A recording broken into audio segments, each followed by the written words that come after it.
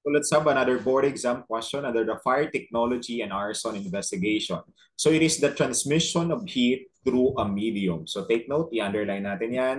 So again, it is the transmission of heat or the transfer of heat through a medium. Walang ibang sagot dyan, kundi we have the conduction. So take note, we have the methods or transfer of heat. So number one, nandyan yung tinatawag natin na conduction. Pag sinabi natin conduction, it is the transfer of heat or to direct physical contact with the use or through a medium. So meaning, so yan yung tinatawag natin na conduction. Pag sinabi naman natin convection, it talks about whether it is a gas or liquid from warmer to a colder part. Again, pag sinabi natin convection, it pertains to the gas or liquid from warmer to a colder part. Pag sinabi naman natin radiation, it is the transfer of heat through direct lines in a form of waves or particles. Ulitin natin.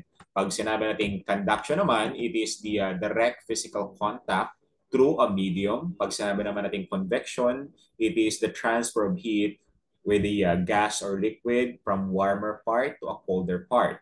Pag sinabi naman natin radiation, it is the transfer of heat through a direct lines in a form of waves or particles. So yung absorption, hindi yan kasali dito sa methods of transfer of heat. So that's why hindi natin yan isasagot. Again, ang sagot natin dito sa question na to is conduction, that is letter C. So ganon yung pag tinatawag natin na rationalization.